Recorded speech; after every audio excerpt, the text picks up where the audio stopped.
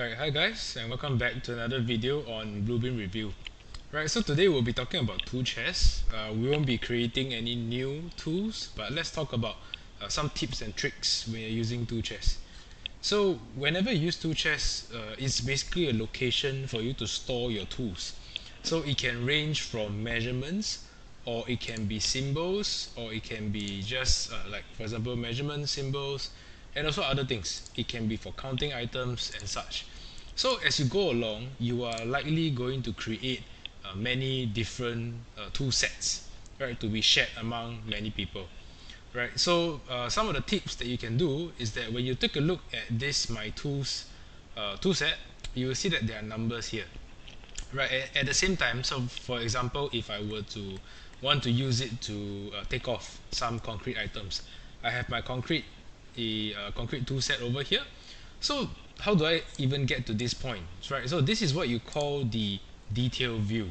So if you click on this button here, you can actually switch to and fro from the symbol view, which is here, and also to the detail view.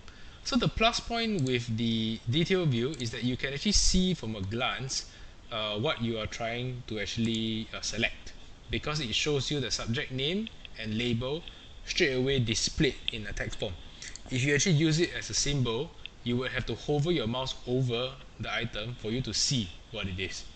Right, so whichever you're more comfortable with, you can select. Right, the next thing is that let's say if I'm looking to select a few different items, and I'm looking to use the concrete measurements for today. Right, so I will need certain things. Let's say I will need surfacing. What I can do is that I can drag and drop. Let's say I need this as well, I can drag and drop. So now that they're over here, I can actually switch back to detail view. They will still retain all this numbering here. Right, so these numbering, they are actually what you call shortcut keys. Right, so for example, if I want to do for resurfacing of type A coating, I can just press the 7 button. So you notice once I press 7, it will be highlighted over here. If I press 8, it will switch down to this one, 6, so on and so forth. Right, so I can select 7, right, and then I can just select the item, select, right, and then I can use it. So the next thing that you notice is that once I finish measuring one particular item, you notice in this icon here, my crosshair still shows the symbol of the scale ruler. Okay, that also means the software is waiting for me to do a second measurement. Right, so for those who have just started off with their softwares, you will not usually have this option there. Right, usually once you finish one area, that's it, and then you will have to do on to the next one, or you either have to click again. Right, so the other tip is that you can actually make use of this function called reuse. So it's under tools, and at the bottom here, reuse. So you notice right now it's active. Right, so it's currently active. So the point of having reuse on is that whenever I finish one measurement or one markup, they will assume that I want to use it again. So some simple ways of applying this is that if I want to I want to key in a form, right, and I have my address over here. So if I press the 6, this is my address.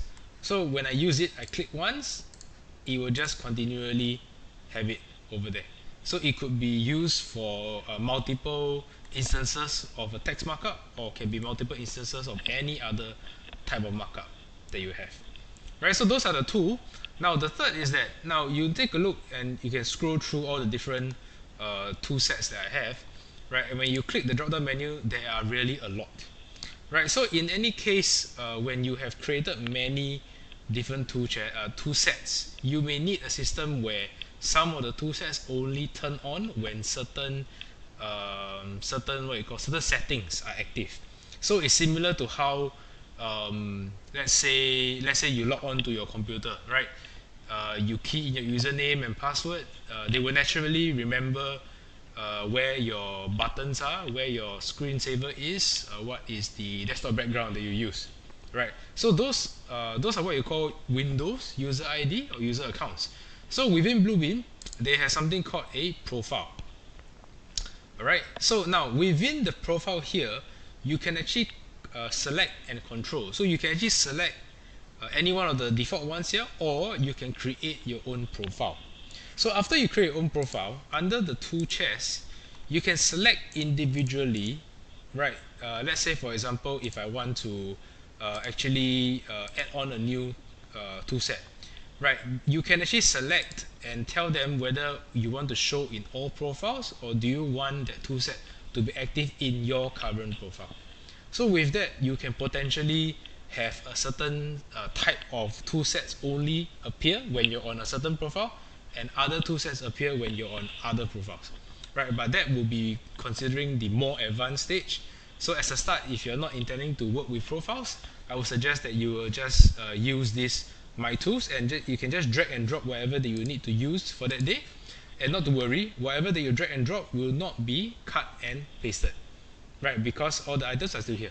No worries, it will not disappear or whatsoever. And once you finish your work, you can actually just left click on this, press delete, and it's a new day tomorrow, right? So I hope these few tips have helped you out. All right, thank you, have a good day.